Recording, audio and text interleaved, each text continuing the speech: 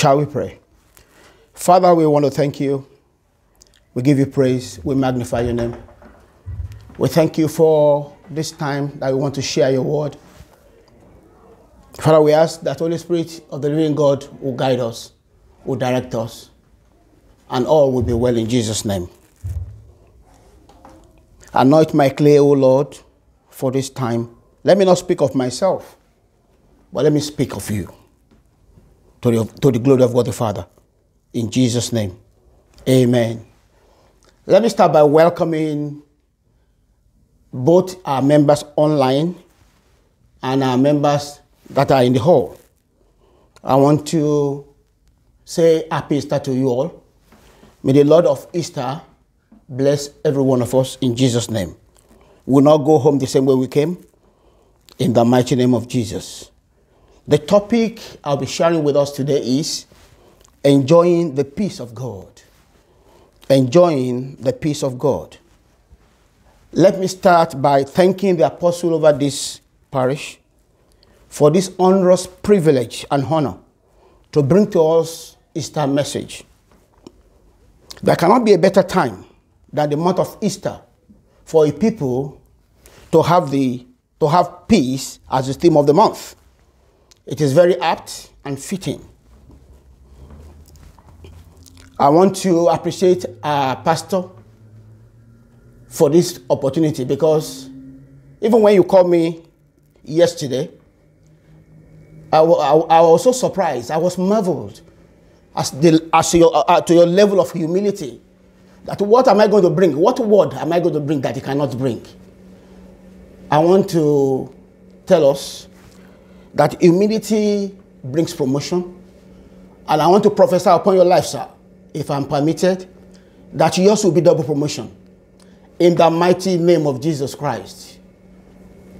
Wherever your mates are counting, you stand out. In the name of Jesus Christ. The Bible passage we are going to examine can be found in the book of John 14, verse 27. And I'm going to tie that with Luke 24, 1 to 6. John 14, 27 says, "Peace I leave with you. My peace I give unto you. Not as the world giveth, give I unto you. Let not your heart be troubled, neither let it be afraid." Hallelujah. What this is telling us is this: do not let your heart be troubled. Do not be afraid. Do not allow any agitation. Don't be troubled at all. No shaking, no fear, no fretting, no intimidation. Nothing shall unsettle you. Luke 24. Let's look at Luke 24, verses 1 to 6. Luke 24.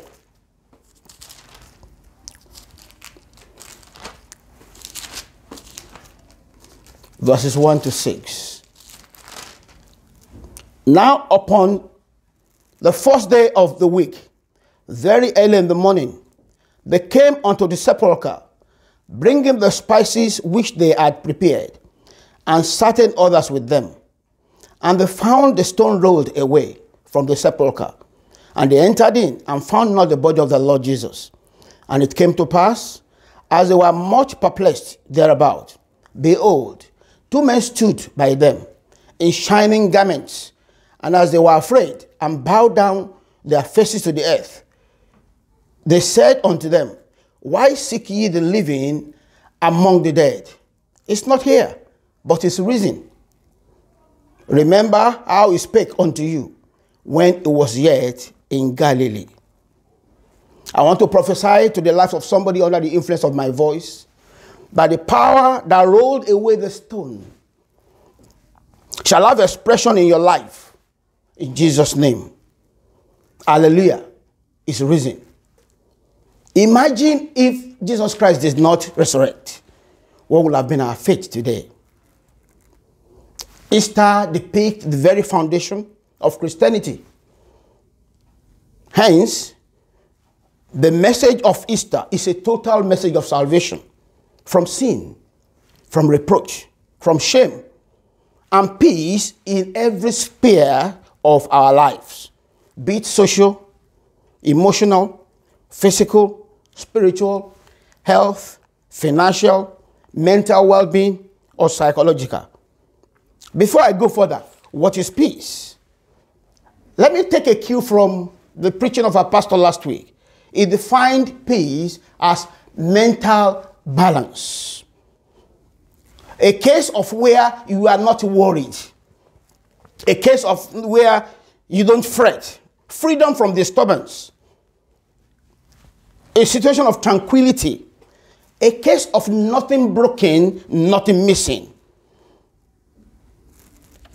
Now you might want to ask me, Pastor, what is the guarantee that Jesus has given us his peace? What is the guarantee?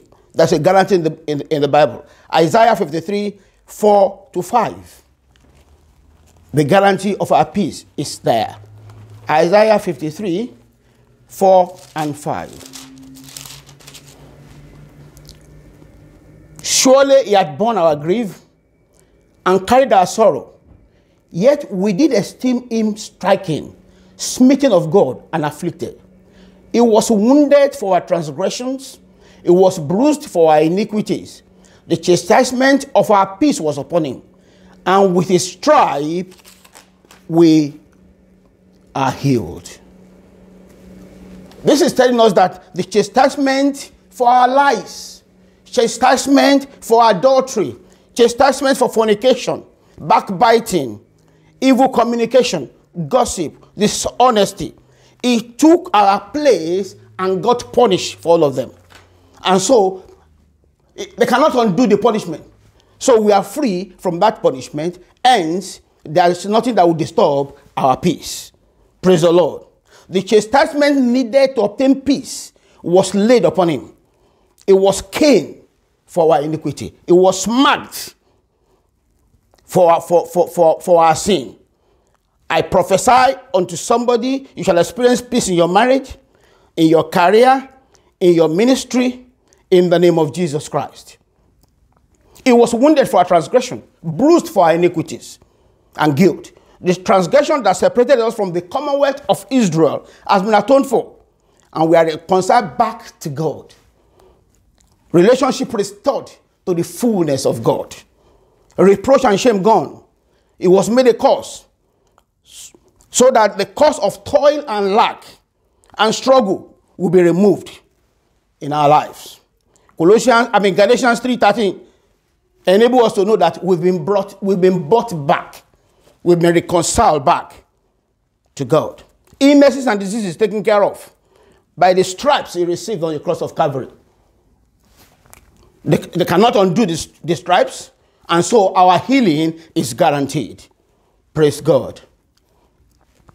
Now, the next thing we want to look at now is things that will disturb our peace, or things that will disturb the peace of God to reign in our lives.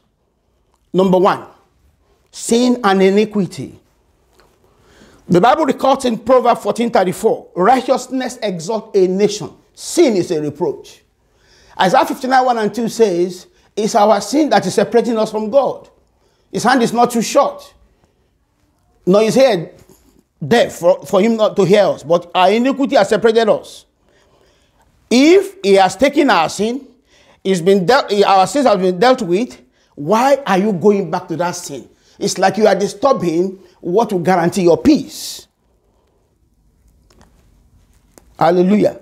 Matthew 8:17 says, he himself took our infirmity, meaning that he has taken our disease. So that disease is not there. Whatever you are feeling right now is peripheral. It's temporary. Praise the Lord. Number one is sin and iniquity. Number two, disobedience. I want to give the example of King Saul in 1 Samuel 15:22-23, where God told him that to hearken is better than sacrifice, and to obey than the fat of ram. Let's read it. 1 Samuel 15:22-23.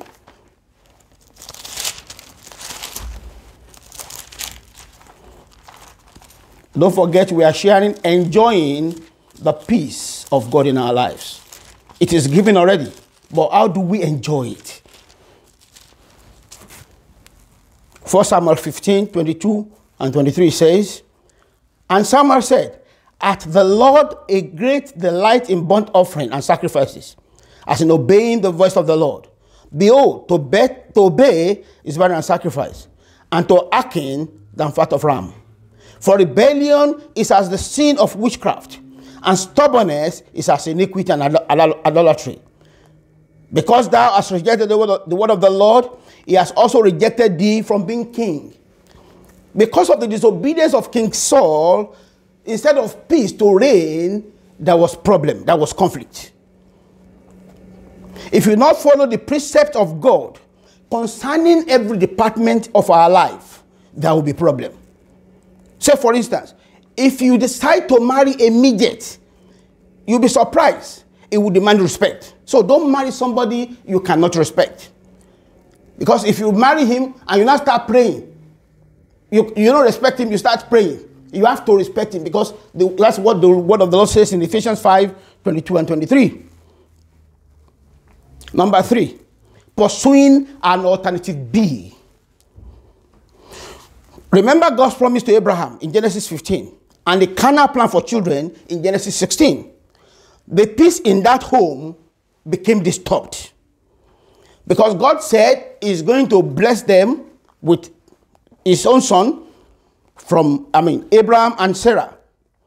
But because of their impatience, Sarah introduced another alternative, which I call alternative B. So if God promised something, it is not our job to help him to achieve it. God will fulfill it himself. Wait for the Lord. He is not a liar, and he's never late. He makes all things happen in his time. The next thing that disturbs our peace is fear and unbelief. If you fail to take necessary steps because of fear and unbelief, peace in some departments of our lives will be disturbed. Sometimes we think it is too good to be true. If they say, make sure you do your tithe and offering, you might be saying you'll be less for it. You might be saying it is too good to be true. But if you obey, God will come. God will do this in some part of the deal. The fear there is, you might be thinking, my salary, even all my salary, it's not enough for me to pay my bills. If I pay my tithe now, I pay offering, there won't be a lot of money left. Don't think like that. That's fear and unbelief. If you believe what God says concerning it, you will not fear. Do as God wants you to do. Then you have peace in that department of your life. Now, recipe to enter the peace of God. Recipe to enter the peace of God. Number 1, be born again. John 3, 1-5. To be eligible to the peace of God, you need to be born again. The food that is meant for the children are not to be given to slave. So if you are not for God, if you are not with the Prince of Peace, you will not expect to enjoy the peace that he promised us. So you need to be born again. You need to accept Christ as your personal Lord and Savior. And so all that pertains to Christ will become yours as of right. Number 2, study and doing the word of God. It is not just important to study. It is important to do that which you study.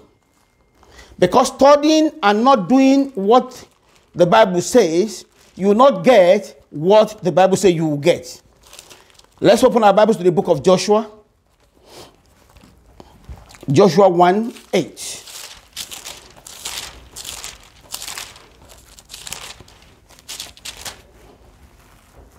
This book of the law shall not depart out of my mouth, but thou shalt meditate therein day and night, that thou mayest observe to do according to all that is written therein. For then thou shalt make thy way prosperous, and then thou shalt have good success. what this is telling us is, it's not only reading it, the word of God, is for us to do as it says, so that we can have peace in that department of our lives. If we just read, it's just read for knowledge's sake, that peace might elude us. But when we read and we observe to do what is written there, there shall be peace in our finances, there shall be peace in other departments of our lives. Psalm 1:1-3 also says something like that.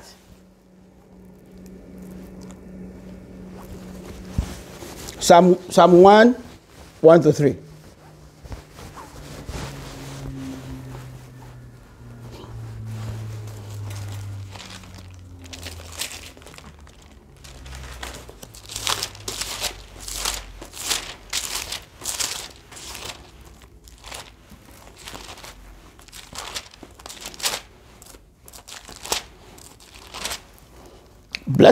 Blessed is the man that walketh not in the counsel of the ungodly, nor standeth in the way of the sinner, nor sitteth in the seat of the scornful.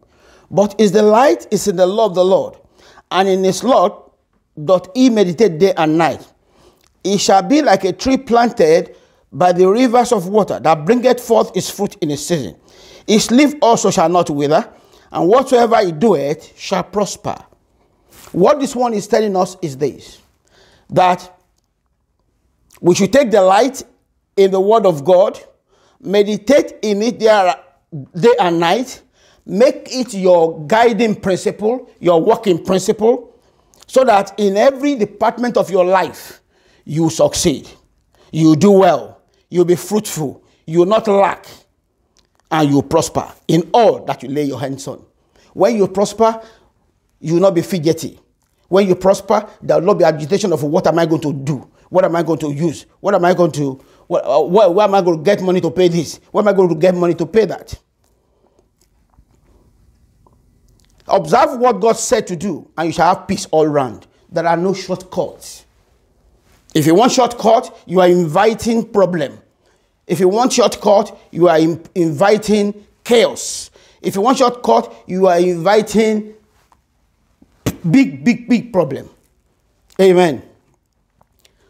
The next one, the next divine recipe to enter into the peace of God is having unshakable faith in God. Faith that does not waver. Knowing that if he says he will do it, he will do it. Because he has all it takes to make sure that what he says come to pass. There was an account in the book of Daniel. It does not stop to amaze me. Daniel chapter 3. Daniel chapter 3, 13-25.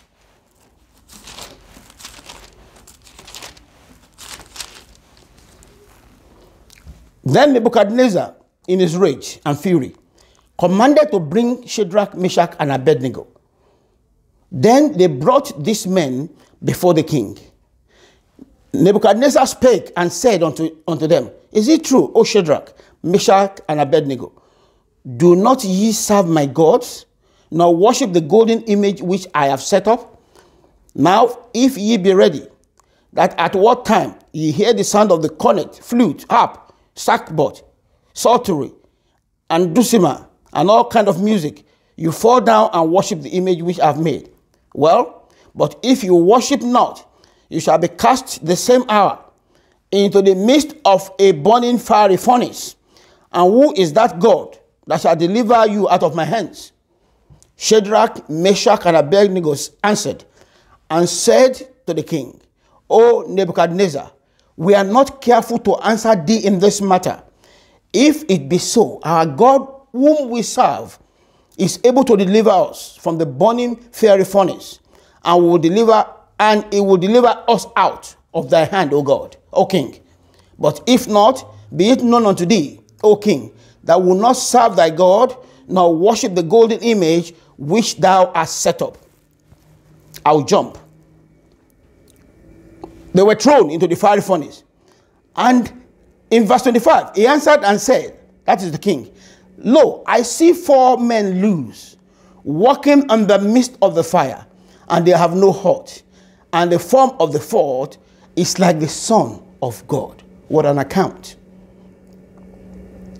For somebody to believe what is not physically possible, for somebody to believe what seems unworkable, how can you say you trust the God that you serve and you are allowed to be thrown into the fiery furnace? Would that God follow you there? You must have a faith that is unwavering, a faith that is unshakable. And when you have it, you have peace that transcends all understanding. Because there's nobody that will understand this. You believe what is not physical. It's not physically possible. You'll be thrown into a fire, and you believe there will be God there that will rescue you. You believe what looks as if it is not possible, it is not workable, and you believe that God will work it out. If you dare to believe, you dare to see the hand of God. How can you trust God? How can you trust that God will meet you in a fiery furnace? He said, Isaiah 41:10. Isaiah 41:10 says, so I will be with you. Do not be dismayed, for I am your God. I will strengthen and help you, and I will uphold you with my righteous right hand. It came forth for them. It did not leave them. It did not let people ask that, where's your God? Hallelujah. Having unshakable faith in God. If he says he will do it, he will do it. If he says do it this way, please do it that way, so that you can enjoy peace in that department of your life. The next recipe is listen and depend on the Holy Spirit. Don't do anything of your own. Per issue, per time, per occasion, listen to the Holy Spirit. Pray that the Holy Spirit will lead you. In the book of John 5:30, Jesus himself said, John 5:30.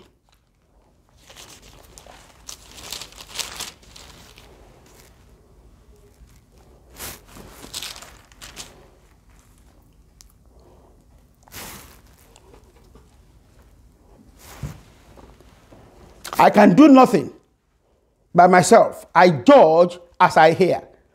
Meaning that it's not he will not tell you what you will not give you peace, because it's not an author of confusion. Whatever it tells you shall bring peace to your life and shall bring peace to all the departments of your life. So if you want to do anything, listen to him. Don't do it your own way. Do it God's way, and see him show up for you, so that you enjoy the peace of God in every area of your life.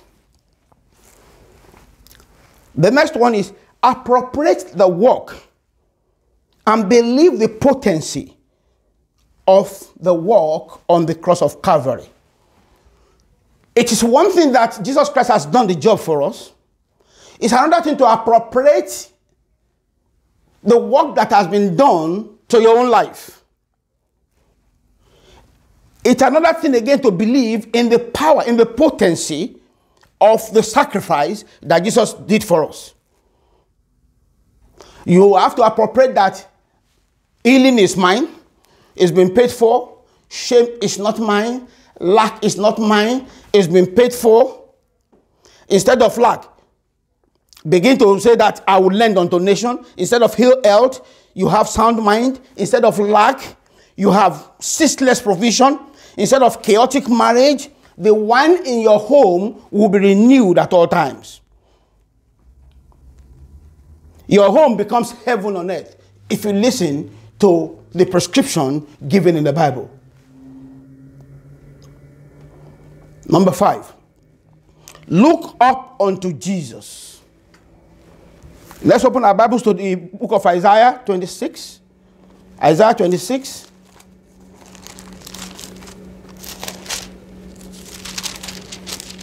Isaiah 26, 3. Thou wilt keep him in perfect peace, whose mind is stayed on thee, because he trusted in thee. Hand over everything to God. Don't let anything give you worry. No anxiety, no fretting. Just give it to him. He's the one that can do it. There's nothing that baffles him. There's nothing that is bigger than him. Just hand it over to him. And the peace of God that transcends all understanding will come upon you. But if you are thinking of the way you're going to sort it out, you want to use your human mind, you want to use logic, you find that you will be getting from fire to frying pan, from frying pan to fire. But rather, instead of wasting your time, look up unto Jesus. Do you know most of us Christians, what we do is we give ourselves undue work to do. Because why don't you just leave it to him? He's able to do it. Why don't you just leave it to Jesus? Jesus, this is my marriage that is having problem. Father, I give it to you. This is my brother, my sibling that is not liking me, that is just doing all these sort of things. Father, I just hand it over. This is my work that they don't promote me. Don't look for back door. Don't look for another way. Just fix your look upon him. He said, there's nobody that looks on him that is ashamed. And when we look on him, we will not be ashamed in the mighty name of Jesus Christ. Number 6, pray ceaselessly. Pray ceaselessly. There are issues that happen that are not even from us. You have to pray against the devices of the enemy. Some is from us, some they are not from us. Let's look at the book of Acts of Apostles, chapter 12, verses 1 to 12. In the midst of something that seems impossible, they were still praying. Because they know if God says he will do it, he will do it. Now about the time Herod the king stretched forth his hand to vex certain of the church, and he killed James, the brother of John, with a sword. And because he saw it pleased the Jew, he proceeded further to take Peter also. Then were the days of unleavened bread. And when he had apprehended him, he put him in prison and delivered him to 4 quaternions of soldiers to keep him, intending after Easter to bring him forth to the people. Peter therefore was kept in prison, but prayer was made without ceasing of the church unto God for him. And when Herod, who have brought him forth the same night, Peter was sleeping between 2 soldiers, bound with 2 chains, and the keeper before the door kept the prison. And behold, the angel of the Lord came upon him, and a light shined in the prison. And he smote Peter on the side, and raised him up, saying, Arise up quickly. And his chains fell off from his hands. And the angel said unto him, Guard thyself, bind on thy sandal. And so he did. And he said unto him, Cast thy garment about thee, and follow me. And he went out and followed him, and wist not that it was true, which was done by the angel, but thought it was a vision. He saw a vision. But when they were past the first and the second ward, they came unto the iron gate that leaded unto the city, which opened to them of his own accord. And they went out and passed on through one street, and forthwith the angel departed from him. And Peter was come to himself, and said, Now I know of a surety that the Lord has sent his angel, and has delivered me out of the hand of Herod, and from all the expectation of the people of the Jews. Even to normal mind, Peter was sentenced to death. There's no way he can get out. He was kept in the prison, chained, with 2 guards. Apart from that, a guard again on the door. For him, there is no escape. The case is so hopeless that you will never, to ordinary mind, you will not know that Peter will come out. But what did God command us? He said we should pray ceaselessly. And prayer was said about him. And he even slept soundly.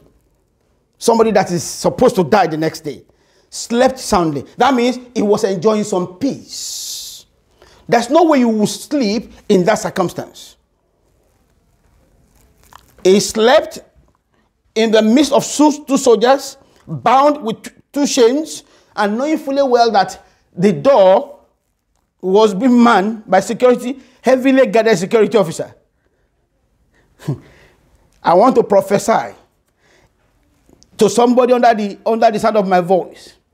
Peace that transcends understanding shall open the door that has been locked concerning your marriage, your ministry, your career, your business, in the mighty name of Jesus Christ. I want to add this to it, that even when we pray in understanding, we should also pray in tongues, so that we should be using double barrels. Because sometimes we don't know what to pray about. But when we pray in tongues, things what we need to pray about, the Holy Spirit will groan on our behalf. And God the Father will answer the prayer in the mighty name of Jesus. If you're under the influence of my voice and you are saying, Pastor, how do I enjoy this peace like a river? I want to tell you, viewers online, you need to come to Jesus. Matthew 11:28-30 says, come unto me, all you are weary and are heavy laden. I will give you peace. I will give you rest.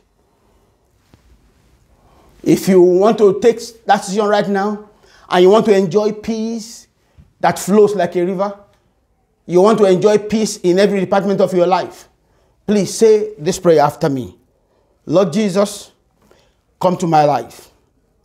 Forgive all my sins. From today, be my Lord and my Savior. I yield to you. I make you my Lord and my Savior. If you have said that prayer genuinely, I want to congratulate you that you have been accepted into the beloved. You are now a born-again child of God. Please get in contact with us. Phone us. Share your testimony with us so that we can rejoice together. I want to wish all of us happy Easter. God bless you. Offering time. Blessing time. Shall we package something good to give to our God? For those in the hall, envelope, the ushers will give you envelope. Please fill them in appropriately. Give something nice to him and see him reward you abundantly. The Bible says there is he that scattereth and yet still gathereth. That's the mystery of God. Today, if you want to scatter to give unto God, that same God will gather for you. You will not lack in any good thing. He will give you sufficiency in everything, in your health, in everything you lay your hands on. You will never lack, you will never struggle, in the mighty name of Jesus. Let us invite the choir to give us a song as we lay down our offering. If you want to pay online, the account details is displayed. Please follow the instruction and give something bountiful unto our God. God bless you as you do so.